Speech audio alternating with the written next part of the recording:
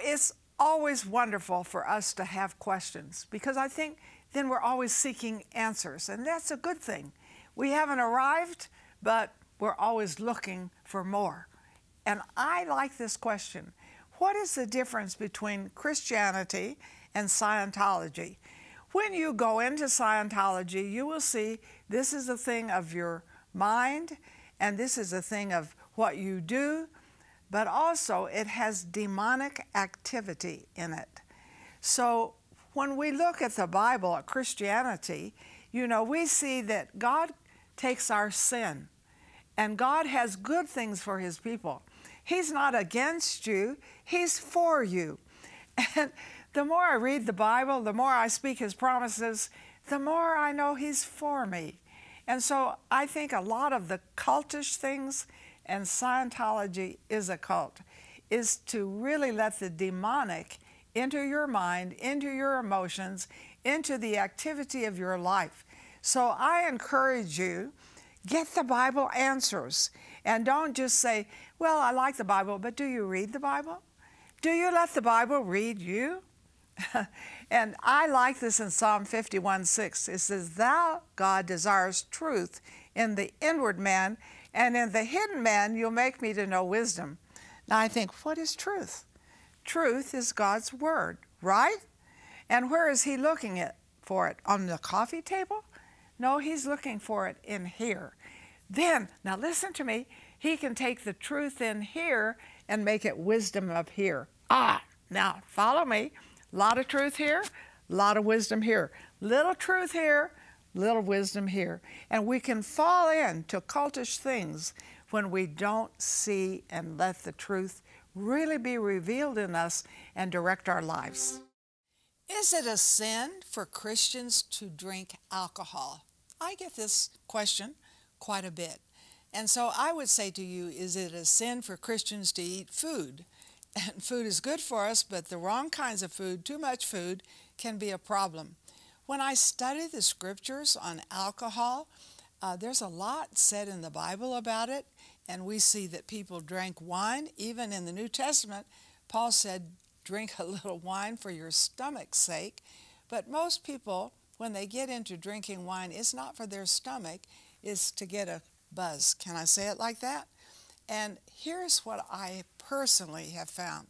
I go to AA not because I ever drank or had a problem with drinking, but because it's a good fishing place.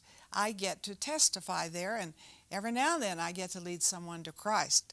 But I found out some things that I never dreamed, that there are people who, if they drink alcohol, it absolutely will, they will become an alcoholic because their genes are set up to make them an alcoholic. Now, alcoholism is very dangerous. If you don't think so, I'm telling you, you're wrong. It's a very serious thing.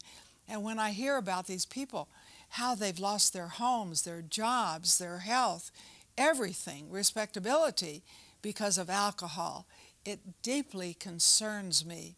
Because how do you know what your genes will do? I don't know what my genes will do. I'm half German, half Irish and French, but I don't want to take any opportunity to be an alcoholic and destroy my family. So that would be my number one thing. The other thing is sometimes people will say to me, especially overseas, drink our wine, drink our alcohol, our liquor, and they say, if you don't drink it, you will offend people. But I'm telling you, I've been in 134 countries, and I don't drink their alcohol. And I never have found that it offended them. It's just the opposite. I say, well, I don't drink. I just have made a commitment to God that I wouldn't hurt people because I'm a leader, a Christian leader. What if someone saw me drinking wine who had just been set free, had been an AA or been an alcoholic and was free, and they saw me drink it? They'd say, well, there's a Christian leader. So if it's okay for them, it's okay for me. And when I tell people that all around, they don't think I'm crazy. They respect me. So don't get into that, well, I've got to drink to have friends.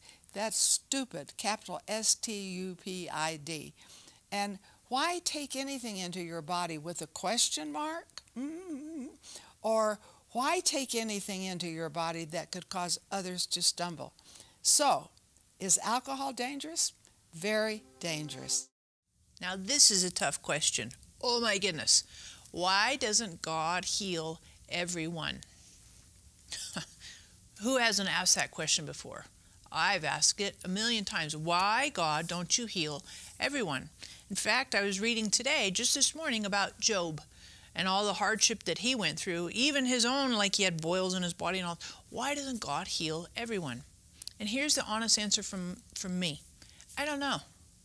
I honestly don't know. And I could spend my whole life chasing down why. I don't know. But at the end of the day, what I do know is that God loves us. God has plans, hopes to prosper us, give us hope in a future.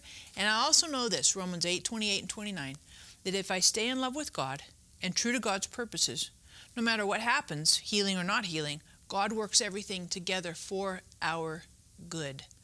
So I encourage you, if this is a struggle for you, why isn't God healing my son, my daughter? Keep pressing in faith. Keep trusting God. Faith pleases God. You say, well, why would I keep believing if I don't think God's going to do it? Faith pleases God. Ground zero. Nothing pleases God except faith, it says. Faith pleases God.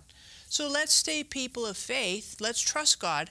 But no matter what happens or doesn't happen, let's continue to keep our eyes on Jesus, the author, the perfecter of our faith, and to keep our roots deep in Jesus, that nothing turns us away from Jesus, healing or no healing, that we are faithful no matter what, that Jesus absolutely helps us, walks us through, redeems, and brings tremendous outcomes for being faithful to Him.